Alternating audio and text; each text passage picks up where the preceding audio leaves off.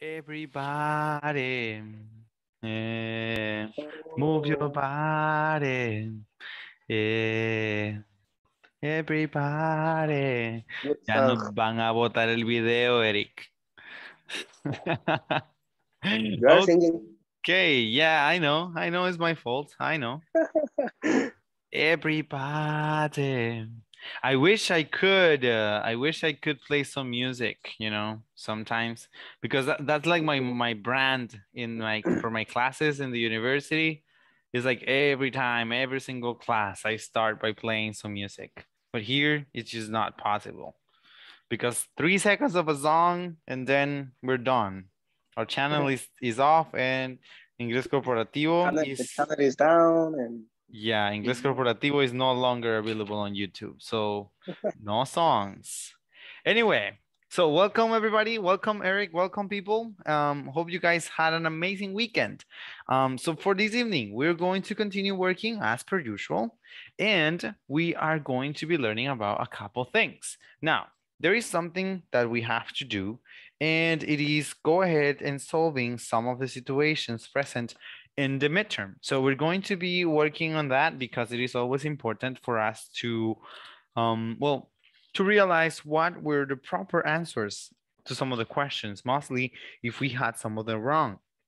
So we're going to be doing that. We're going to be touching base on the midterm. We are also, if we have enough time, going to be doing a reading practice. I'm going to be showing you guys a paragraph. It's like a chunky paragraph that I'm expecting us to read if we can, because that is something that we rarely get to do. Reading, I think, is one of the least practiced activities here in Corporativo. So for this evening, if we have the time, we're going to be dealing with some reading.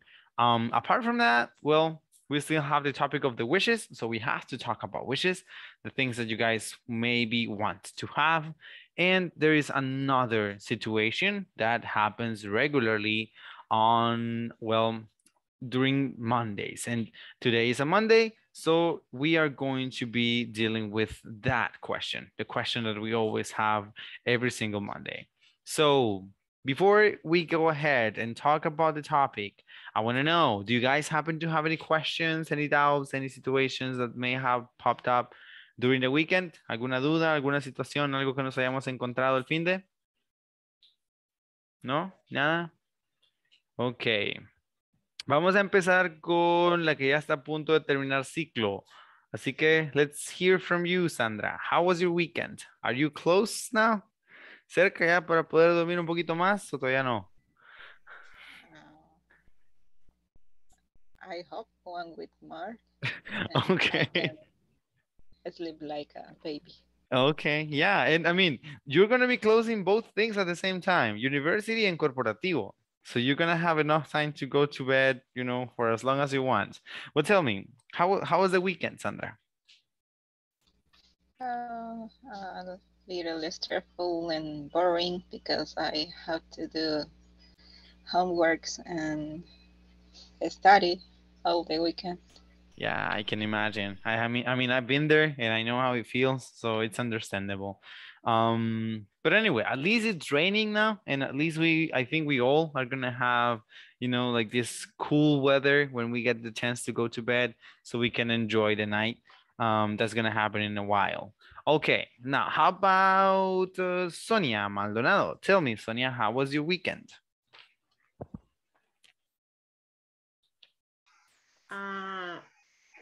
Good evening. My weekend was good. Okay. My good. What did you do during the weekend? ¿Qué hicimos el fin de semana? I went. I went.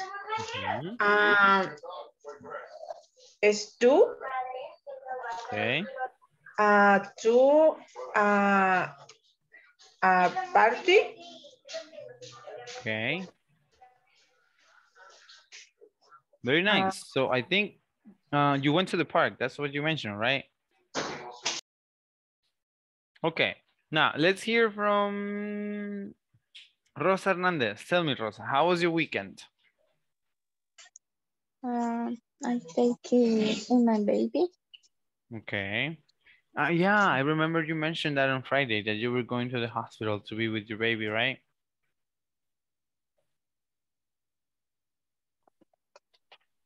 Okay, so nice. Now let's hear from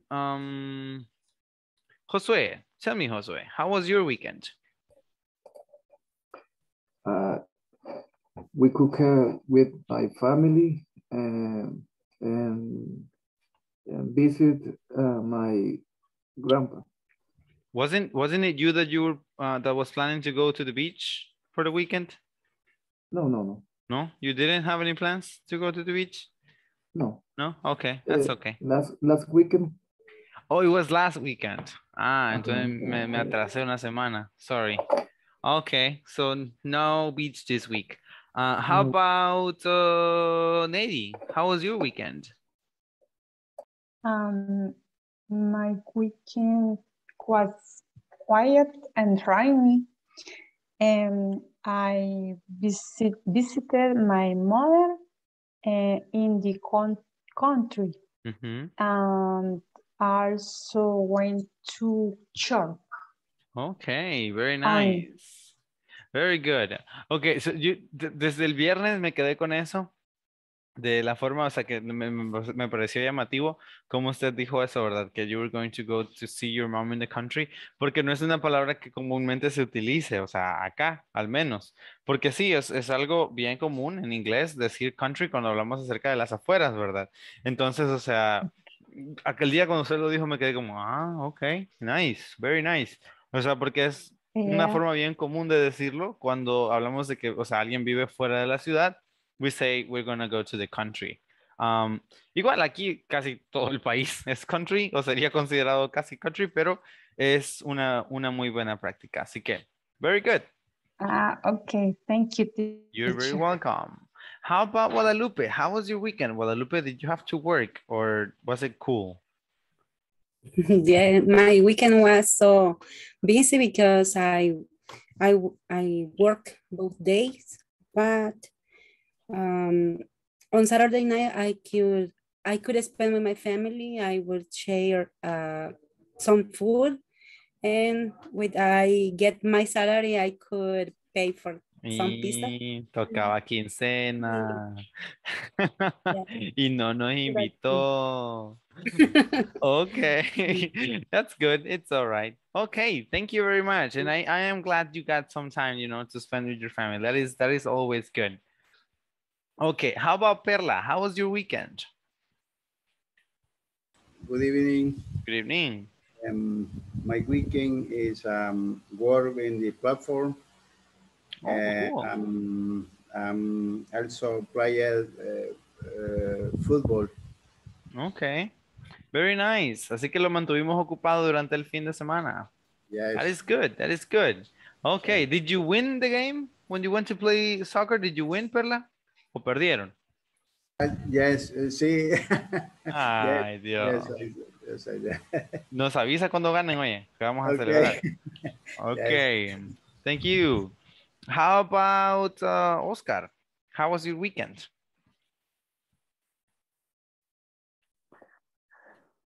Good evening.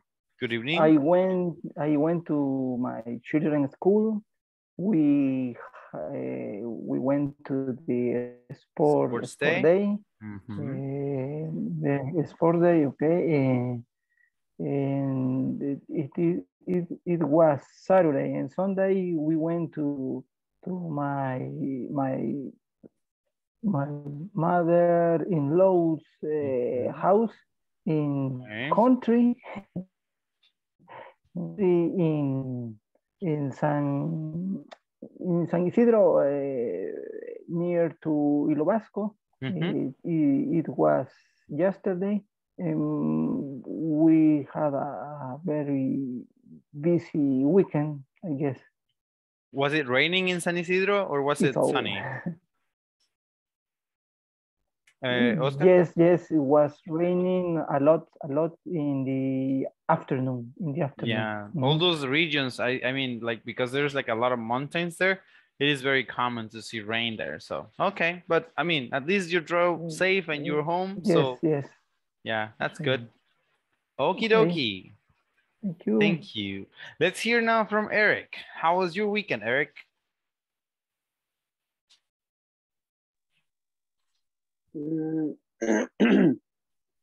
My weekend was boring How so? because I went to the soccer field, but I had the injury Mm-hmm.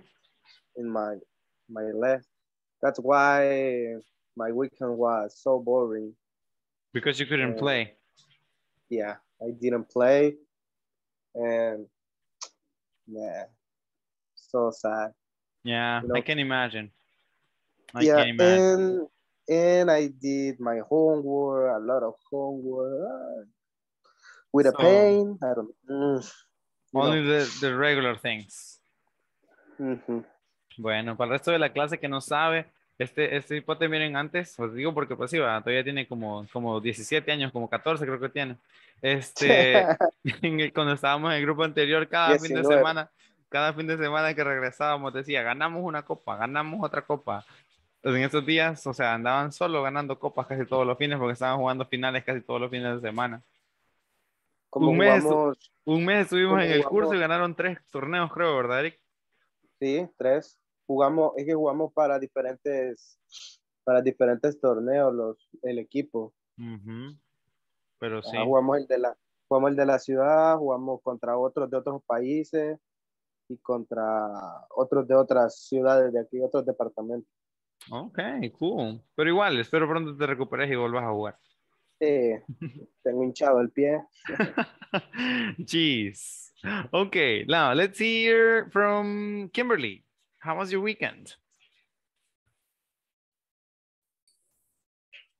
Good evening, everybody. I had a great weekend. I spent time with some friends, and I love staying home with my family. So it was a great. All weekend I tried to be great. Okay, that's nice to know, you know, seeing some friends, spending time with family is always welcome. And during the weekend, it's, you know, some of the activities that we aim to practice. So very good. Thank you for sharing. All right, and now last but not least, how about you, Crisia? How was your weekend? My weekend was relaxed. I stay at home and watching TV and watching movies. So, oh, really? What movies did you watch? I don't remember. Come on. The name. Quiero ver. ¿Cómo se llama? La Garra. The new movie de, ¿cómo se llama? Adam Sandler. Oh, I saw memes for that movie on Facebook, but I haven't really seen any like information about the movie. But very nice. Okay. Very cool. good movie. Really? Okay. So if it's recommended, I might just watch it one of these days. Already. Okay. You know, for me, guys, I don't know if I have shared this with you. I'm not sure, but I mean, I like learning, honestly. Like, it's something that I enjoy doing. And I remember that a couple times I have done something with some groups, and I asked them, what do you guys think that happened during my weekend or during my day? Like sometimes when I go to work, because I work on different things, and I ask people like, what do you think I did during like the day or during the weekend? So for this time around, I'm only going to share it right away. I am not only a teacher, but I'm also an electrician. I do like installations of like electric systems or services, and also roofing and things like that. But yeah, this weekend was pretty interesting because we finished 2 projects with my friends, and that is something that I learned during the pandemic. It is not something that I have studied. I haven't really studied electricity, and I mean, for being an electrician, but I have worked with my dad since I was like 13 or 14 years old. So I learned, you know, like the work very well. And yeah, this weekend was pretty exciting because sometimes when we get good results or when the thing that we do works properly, at least for me, is a great outcome. So this time around, we finished 2 projects and both projects worked perfectly. And the reason why I was happy is because I was in charge of both. So yeah, I had a really good weekend for an electrician. Okay, now moving on, we are going to be dealing with this. Okay, so here I have some already solved. So this is not going to be worked on because it is already saved. So we're going to move on into this one. Letter D. I don't know if you guys had any doubt regarding any of these sections, A, B, or C. But if you do, well, we can take a look at them pretty quickly. However, my aim right now is for us to work on literals D, E, and F. Only these 3. So we're going to be solving these 3. These are the 3 main sections that are left in the midterm. So let's see how you guys did. This is going to be done collaboratively. Like we're going to work all together to solve them. And for literal D, we have that the main topic covered here is used to. So that is the main topic that is going to be covered in this section. Now, complete the conversation, and this is like the instruction we have. Use the correct form of used to and the verbs given. Make sure you use correct capitalization when needed and don't use it whenever it's not necessary. Example. Here we have the example. Did you used to, that is the answer, play basketball when you were in high school? So that's what we're looking for. Now, let's see. This is the first one, used to. It's only 4 different items, so it's not really that hard. The first one is, go over each exercise and choose the best option. All right, so in the first one is, play soccer when you were a child. What would be the best way to answer this? What do you consider to be the best way to answer this, Nady?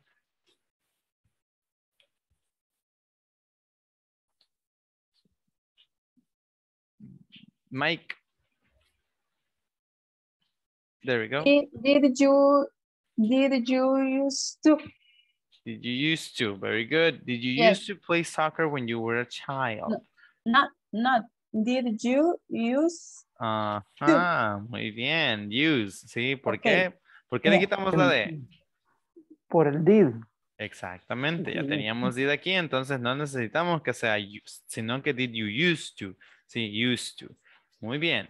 Now, the answer for this one is, yes, I play soccer every day after school. Now, Oscar, given that you were there, tell me, what would be the best way to answer this, this question? Yes, I used to play soccer every day after school. Okay, so used to. I used to play soccer every day after school. Now, number 3. And what things, here, this is, I remember this was one that people were asking for. Josue, what would be the best way to complete this question? What things, and we have a verb here, collect. So what would be the best way to complete the blank here? Mike?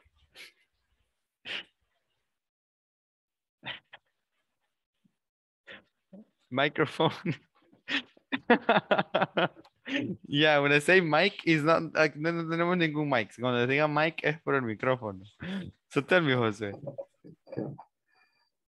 And what thing? Creo que esa no, yo no la tuve buena,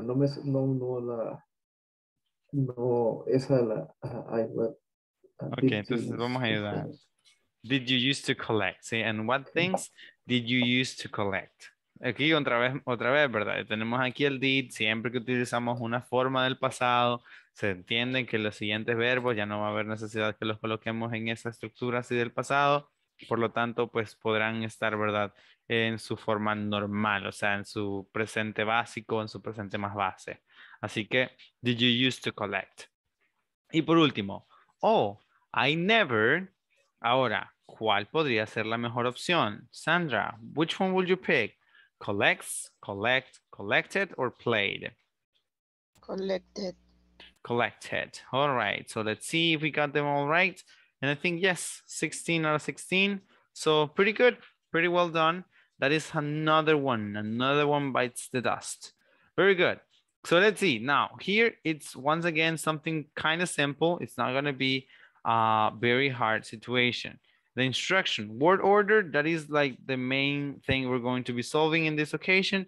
The instruction, put the words in the correct order to make sentences. Example, much too is there pollution, and the proper way to reorder those words will be, there is too much pollution. So let's see.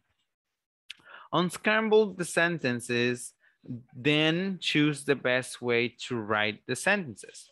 So that is the instruction we're gonna have to follow. So this is the sentence that is all scrambled up.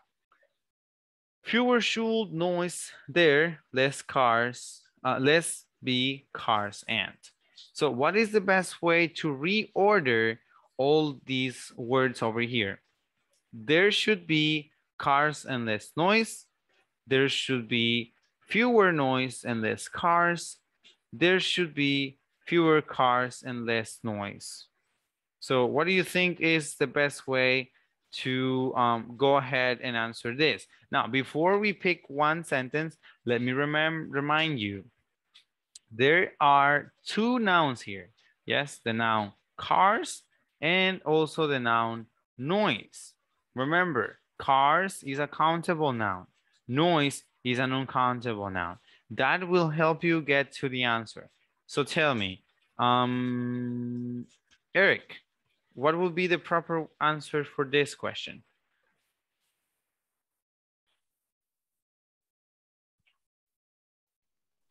I don't remember, to be honest with you, but I think the letter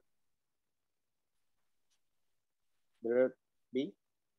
Okay, so we're gonna pick B. There should be fewer noise and less cars. Tricia, I noticed you wanted to say something. There should be fewer cars and less noise. Okay, remember what I was just mentioning, Eric? The fact that one of these nouns is countable and another one is uncountable or non-countable.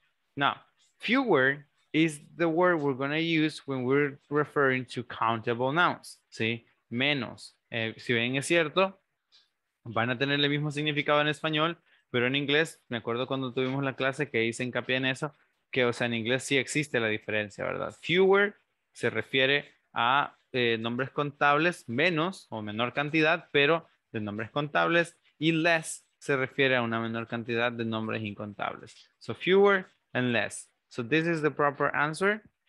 Moving on. Unscramble the sentences, then choose the best way to write the sentences.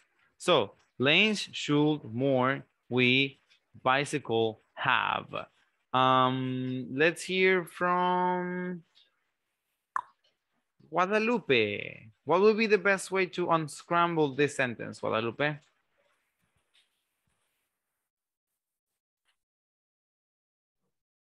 Let me see.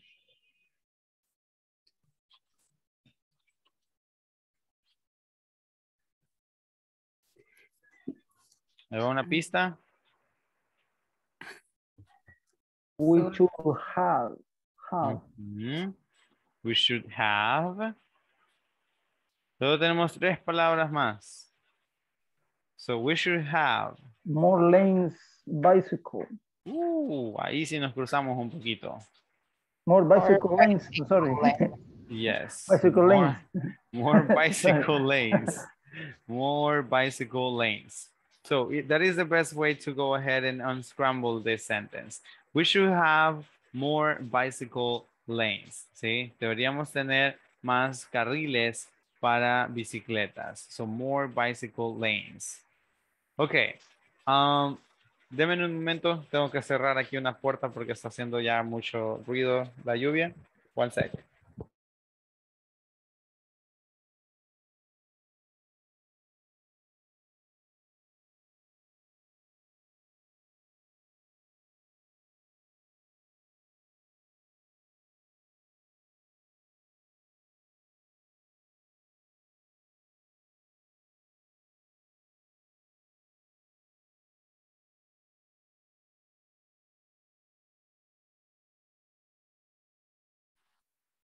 No va a ser la gran diferencia, pero creo que le voy a escuchar un poquito más con las puertas cerradas. Vamos a ver.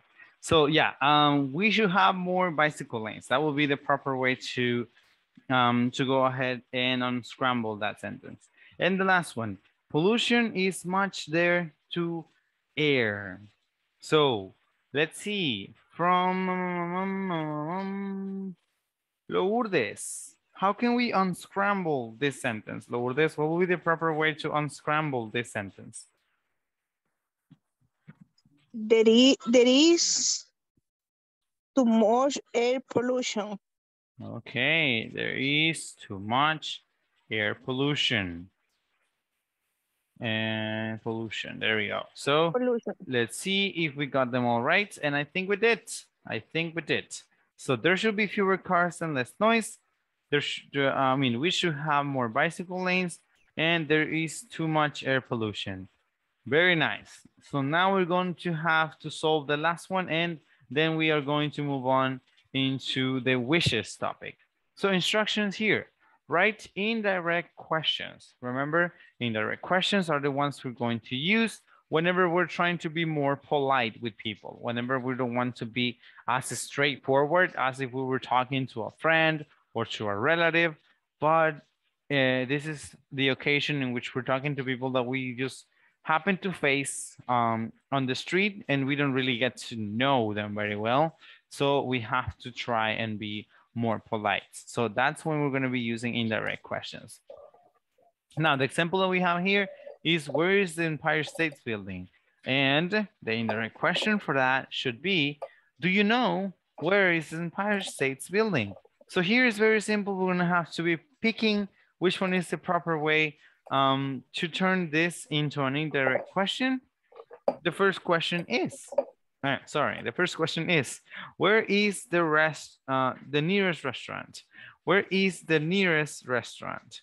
Perla, what do you think would be the best way to turn this into an indirect question? Do you think we can go ahead and say, for example, do you know where the nearest restaurant is? Do you know where the nearest is restaurant? Or do you know where is the nearest restaurant? Do you know where the restaurant is? Okay, do you know where the nearest restaurant is? We're gonna take that one. Now, for the second one, we have how much newspapers cost? How much newspapers cost? Ricardo, what would be the best way to go ahead and answer this? Could you tell me how much do newspapers cost? Could you tell me how much newspapers cost?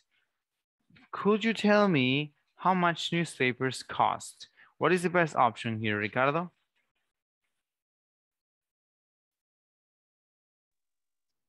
Could you tell me how much newspaper cost? Okay, could you tell me how much newspapers cost? Okay, where is the best bookstore in town? Where is the best bookstore in town? Kimberly, how can we turn this into an indirect question? Do you know where is the best bookstore in town? Do you know where the best bookstore in town is? Or do you know where is the best bookstore in town?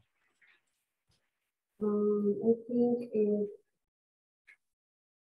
do you know where the best bookstore in town is? All right, so do you know where the best bookstore in town is? And the last one, what time do banks close? What time do banks close? Catherine Bolaños, you're gonna help me with this one. Can you tell me what time the banks close? Can you tell me what time do the banks close? Or can you tell me what time do close the banks? The answer is, can you tell me what time the bank closed? All right, so let's see if we got them all right. And it seems like we did. It seems like we did.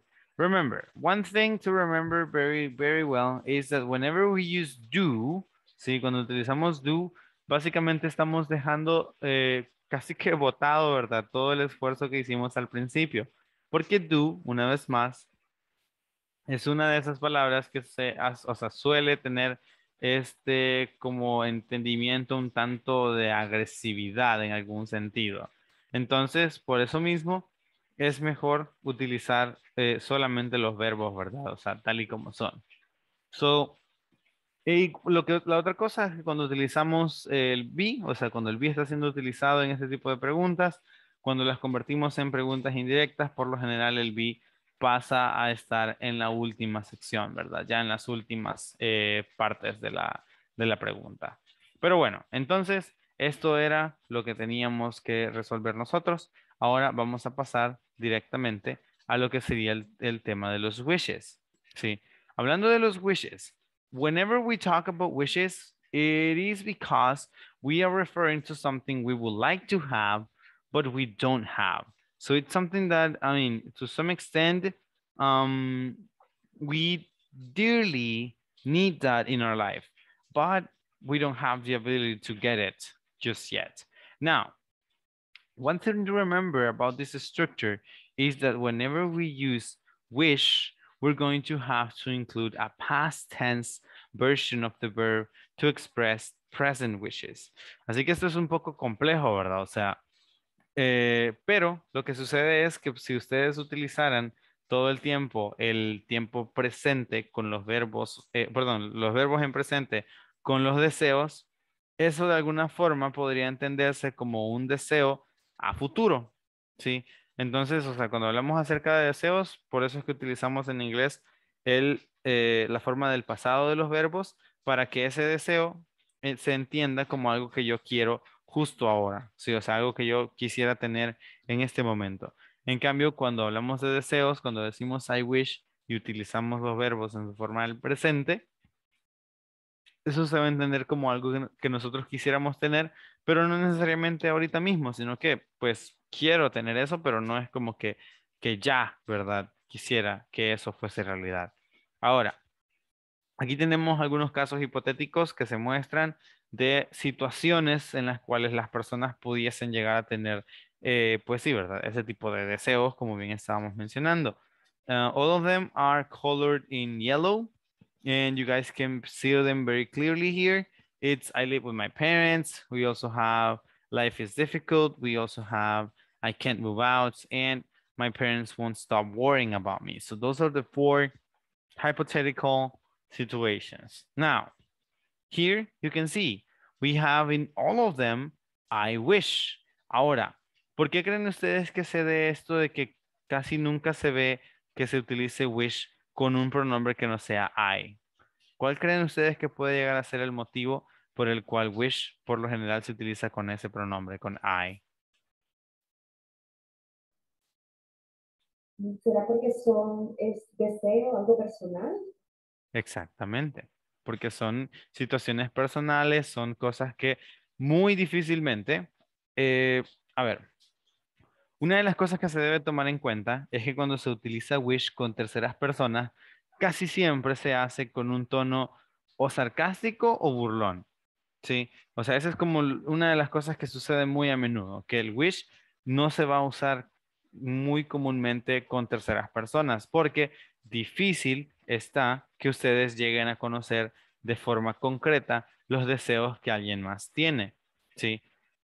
Los momentos en los cuales sí se puede usar o se va a ver que se utilice es cuando personas como padres o no sé, personas que tienen como una autoridad casi directa sobre otros, expresan, ¿verdad? Los posibles deseos que esas personas pueden tener.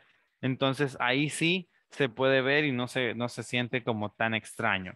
Pero si ustedes quieren hablar acerca de los deseos de sus amigos, los deseos de sus familiares, es complejo porque ustedes no pueden leer, por decir así, las mentes de esas personas para estar seguros que esos son sus deseos.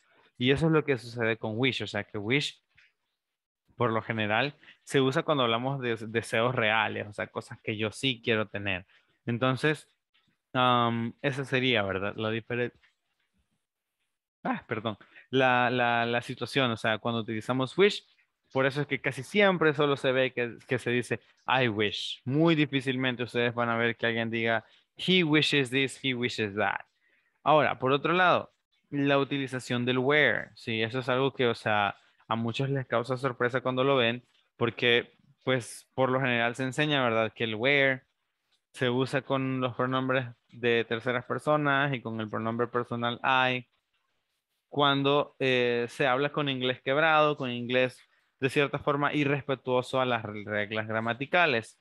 Pero lo que sucede aquí es que where, en realidad, a lo que se refiere o lo que hace referencia es que si ustedes utilizasen was, y eso es una de esas reglas, ¿verdad? Que a veces sacan debajo de la manga, pero si ustedes utilizasen was, están hablando de un deseo que ustedes tenían en el pasado, ¿sí? Por ejemplo, yo, o sea, casi siempre pongo este ejemplo, es uno personal.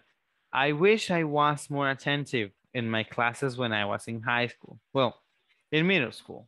Sí, o sea, significa que yo desearía, sí, desearía haber sido más atento o haber puesto mayor... Perdón, eso me lo están pasando desde la clase pasada. Nunca me da sueño, pero en la clase pasada estaban unos que se estaban durmiendo y ahí estaban a bostezar y a mí se me quedó pegado eso. Ok, pero solo ese se me va a salir, se los prometo. Bueno, el punto es que, ajá, decían que, o sea, decía, perdón, que cuando hablamos con was es de un deseo que teníamos acerca de algo que ya sucedió, o sea, algo que ya debió haber pasado hace tiempo, ¿verdad? O sea, y where va a servir para hablar acerca de los deseos que yo tengo ahora, o sea, deseos en el presente.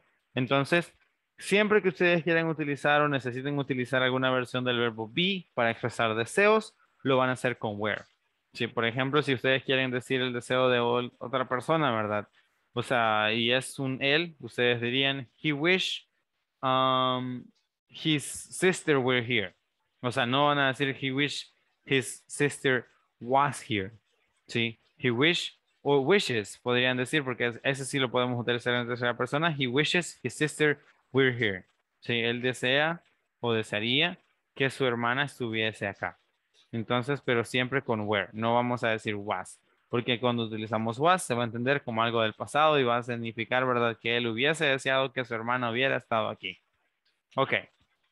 Con el resto de los verbos no hay mayor complicación. Ahora, les voy a aclarar esto ahorita porque de hecho hubo una estudiante que una vez lo dijo y creo que esa es una forma muy clara de poder entender este tema y es el hecho de que hasta aquí, hasta donde está el wish, esto es una oración diferente, pero del wish en adelante básicamente lo que ustedes están colocando es una oración en pasado. ¿A qué me refiero con esto? El caso es que si, por ejemplo, aquí ustedes utilizan did, o sea, en cualquier momento utilizan el didn't principalmente, que es el de negación, el resto de la oración ya no necesita colocarse en pasado, no necesita hacerle mayor cambio, porque así funcionan también, ¿verdad?, las oraciones en pasado. Entonces, a eso se referiría el decir que solamente la parte de wish es como el agregado que se tiene de una oración en pasado. Pero al utilizar wish, ya vamos a entender que este sueño, este deseo, es uno del presente. ¿Sí? Entonces, es así como lo vamos a poder entender. ¿Verdad? La estructura es completamente la estructura de pasado simple, agregándole wish al principio, pero el entendimiento que vamos a tener de esto va a ser una expresión en presente, un deseo que tenemos en este momento. Muy bien. So moving on. I wish I didn't live with my parents. So this is the one taken from I live with my parents. So the desire this person has is that he or she wishes that he or she didn't live with her parents or his parents anymore. So this is a very clear example of something you can express with wish. Things that are very hard for you to get, but you would like them to happen. Sí, o sea, cosas que difícilmente vamos a poder tener, pero que en algún momento, o sea, quisiéramos que sucedieran, ¿verdad? Por otro lado, tenemos, I wish I had my own apartment. Sí, o sea, desearía tener mi propio apartamento. I wish I had my own apartment. Por otro lado, we have I can't move out. Esa es la oración, ¿verdad? I can't move out. Ese es otro de los detalles que suele pasar. Así como sucede en el caso de las preguntas de las yes, no questions. O sea, si alguien, por ejemplo, les dice, can you ride a bike? Ustedes pueden contestar fácilmente, ¿verdad? Yes, I can ride a bike.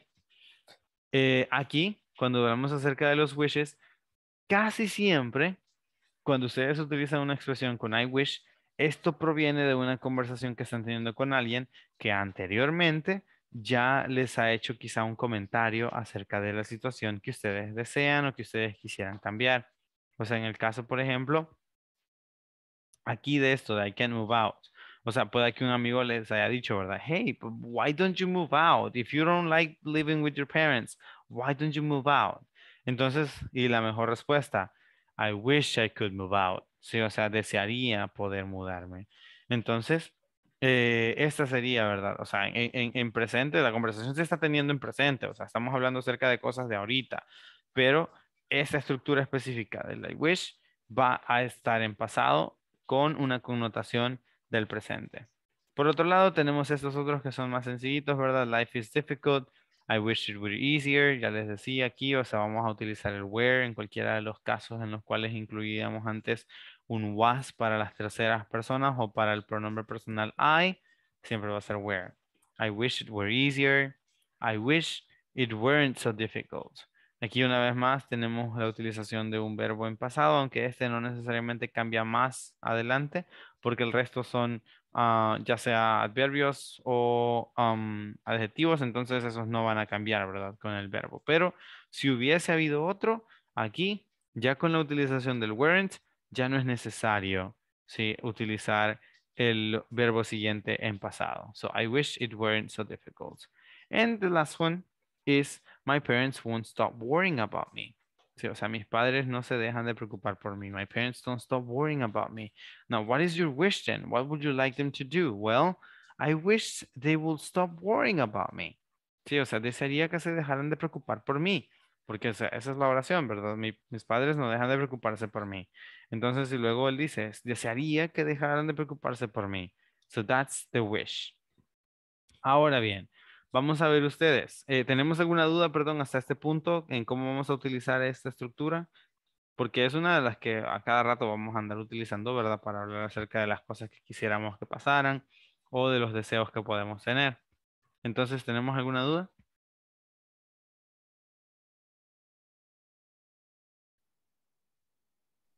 Todos los deseos serían del pasado o, por ejemplo, I wish they would stop, o sea, como que podría pasar o del pasado. Nunca va a ser, rara vez va a ser el presente, ¿verdad?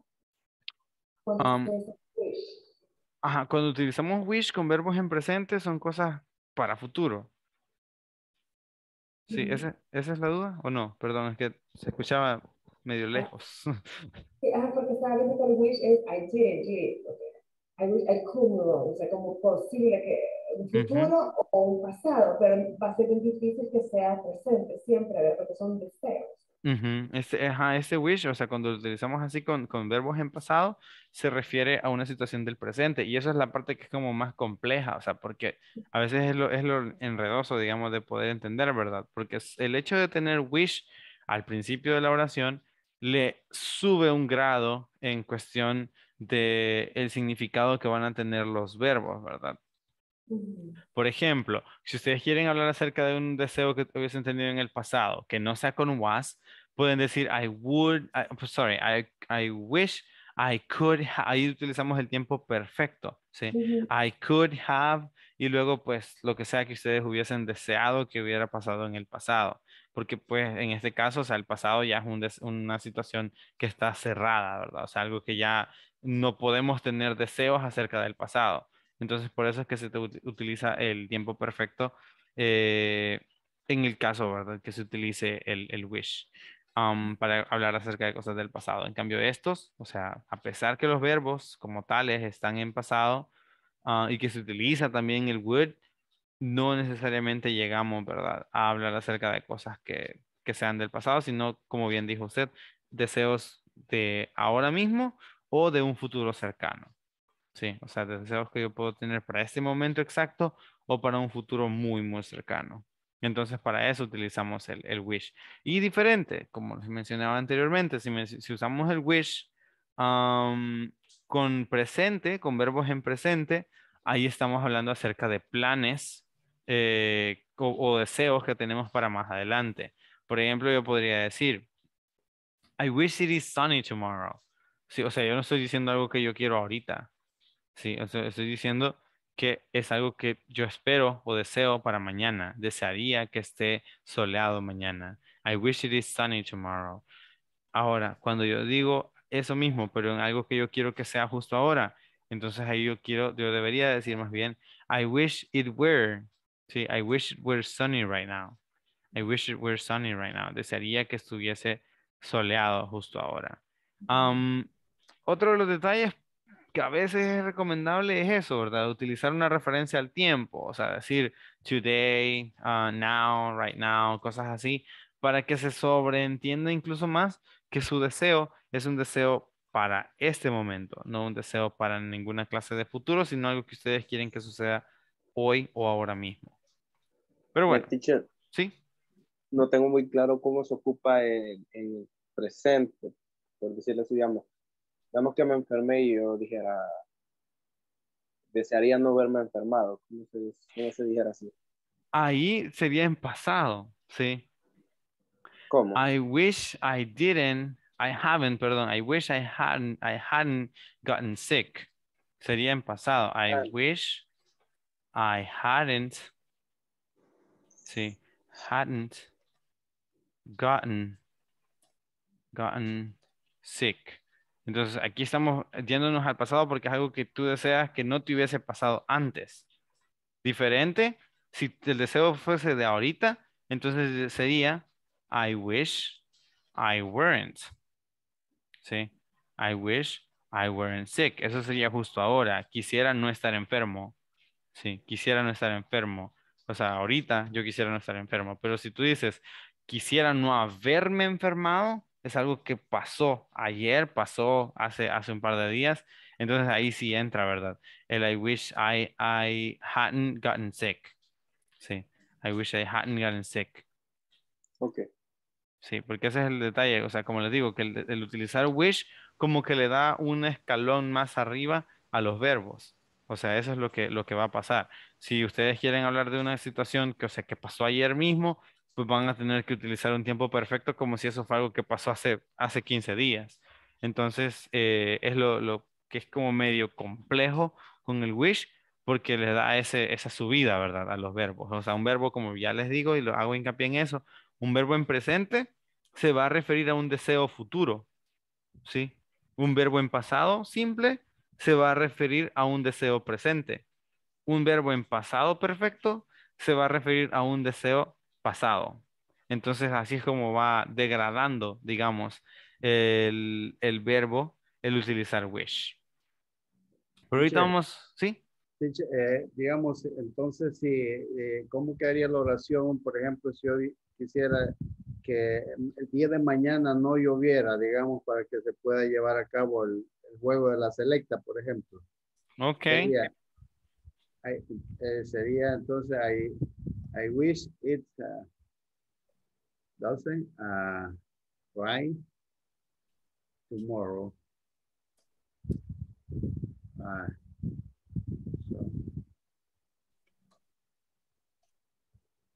Okay. I wish okay. it doesn't rain tomorrow, so la selecta can play.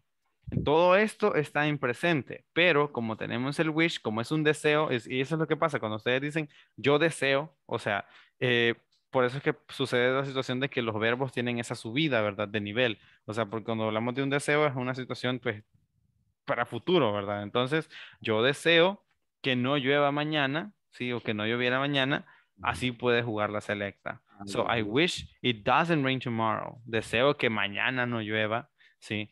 Y, o sea, si por ejemplo, yo quisiera, perdón, decir algo acerca de hoy, o sea, como le quitamos esto, I wish it weren't, ¿sí? It weren't raining, aquí sería diferente también, it weren't raining. I wish it weren't raining, sola selecta can play. Y aquí no sería can, sino que sería could, porque una vez más tenemos que si lo dejamos así en presente, se va a entender como una situación de futuro. So I wish it weren't raining, so la selecta could play. Desearía que no estuviera lloviendo para que la selecta pudiera jugar. Entonces eso sería el deseo que yo tuviese para ahorita, pero lo escribo todo con verbos en pasado simple. Okay. Ujú. Entonces es como la complicación, digamos, que pueda existir. Bueno, ese lo vamos a dejar ya como el ejemplo de Perla, ¿sí? Vamos ahorita a ir buscando otros ejemplos. Eric, dime. I can say, I wish I hadn't taken in this injury.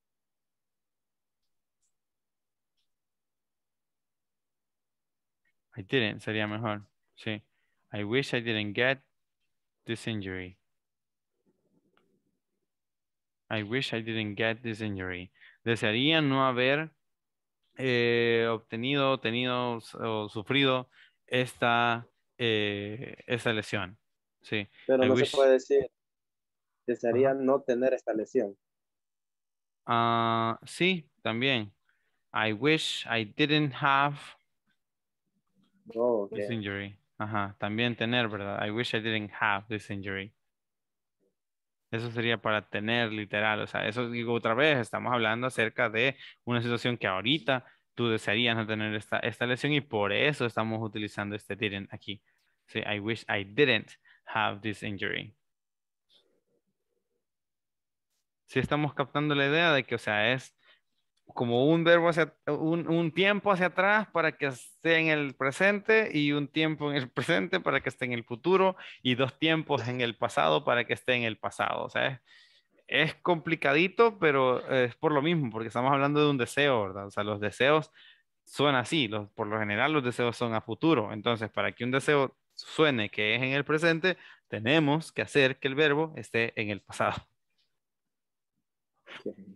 Sí, viendo la película de los X-Men, entendí más rápido de X-Men Days of Future Past que esto, van a decir. Bueno, a ver, vamos a ver otro ejemplo que venga de parte de Catherine. Vamos a ver, Catherine Bolaños, ¿tenemos algún ejemplo con wish? ¿Algún deseo que expresar? I wish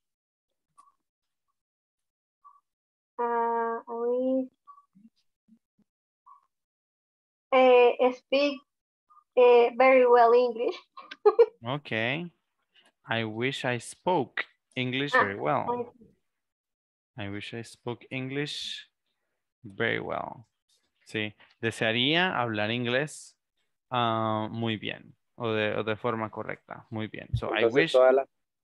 todos los deseos van a ser en pasado. Exacto. ¿Para qué? Es que, pues, ¿qué es lo que te digo? Los deseos se expresan en pasado para que signifiquen algo en el presente. Si expresas el deseo en el presente, este deseo va a significar algo en el futuro. O sea, porque por eso mismo son deseos, ¿verdad? O sea, un deseo del pasado es algo que yo ya en este punto de mi vida debería tener. Entonces, por eso es que lo hacemos de esta forma. I wish I spoke English very well. O sea, desearía hablar inglés bien. Es como que, o sea, ¿sí? Bueno. I can understand. So. Okay. Okay. Ahora, veamos. Sandra, an example, please. I wish I got good grades this level. Okay, I wish I got good grades in this level. Muy bien, espero tener, sí, espero obtener buenas notas o calificaciones en este nivel. I wish I got. Desearía tener. Sí, I wish I got. Very nice. Guadalupe, an example using a wish. I wish I walk around the park meanwhile pouring the rain. Ok. Ahora, cuando son cosas así, como son deseos de posibilidades, utilizaremos el could. Sí. I wish I could walk. I could walk around the park. Around the park. ¿Para qué era? Con la rain. Meanwhile, pouring the rain. Oh, okay. I wish I could walk around the park while it rains. While it rains. Sí. While es mientras. Mientras, sí, mientras llueve. Entonces me gustaría caminar alrededor del parque mientras llueve. Muy bien. Ese es un deseo que yo también tengo. Okay, let's hear from Oscar. Do you have something you can express with wish? Mm, I wish I had more time with my children. Muy bien. I wish I had more time with my children. Sí, desearía poder tener más tiempo con mis hijos. Entonces, sí, sí nos vamos fijando, ¿verdad? I wish I had. Eso significa que es un deseo que tuve anteriormente para que ahorita se me cumpliera ese deseo. Desearía tener más tiempo con mis hijos. Very nice. Let's see. Sonia, do you have any wish in mind that you can mention? I wish I had a bigger car. Ok, desearía tener un carro más grande. I wish I had a bigger car. Thank you very much. That is a very good example. How about Bolaños? I think I haven't asked you, yeah, right? So, Catherine? Sorry, my microphone. Yes, tell me. Yes, do you have a wish? I wish I work, porque es trabajar, pero pasado, work. Sí, Work I wish I worked. Ajá, I wish I work en el en el Ministerio de Relaciones Exteriores. Ok, tiene una sigla en inglés, pero se me olvidó ahorita. I wish I could play very well and then. Ok, ¿qué queremos decir aquí, Eric? Como que me gustaría jugar mejor como antes. Ok, I wish I could play like before. Sería mejor, para que suene mejor.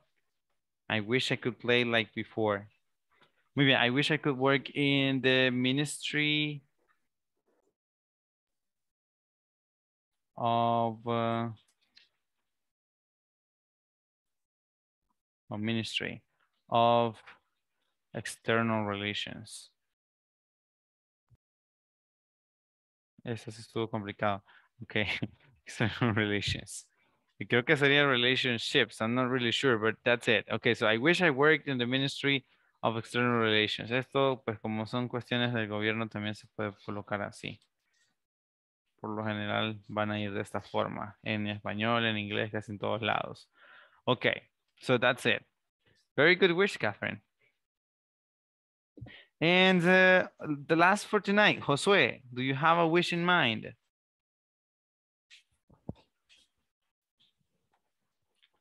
¿Qué cosa?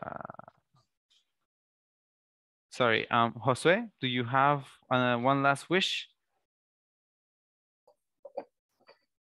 I wish I could travel motorcycle by Mexico. Okay.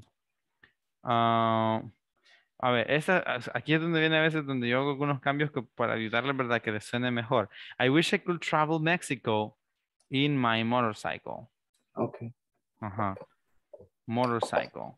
Desearía poder viajar en México, atravesar México. Uy, motorcycle. There we go. So, I wish I could travel Mexico in my motorcycle. Desearía viajar a través de México o viajar en México en mi motocicleta. Sí, esa sería como una mejor apreciación o forma, ¿verdad? De estructurar ese deseo. Pero bueno, mañana, si gustan, vamos a poder seguir hablando acerca de deseos. Espérense, solo una cosita más. A ustedes no se los mostré. Esto es lo que vamos a estar leyendo. Miren lo que les decía, el reading practice. Así que, se los quito ya porque si no, ya van a venir listos para mañana.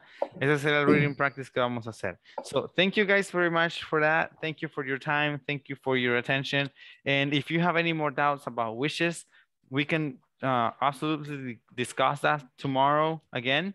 But yeah, thank you. I hope you have an amazing night. I hope you can get to rest. And I will be seeing you tomorrow. So, see ya. Good night. Bye. Good night.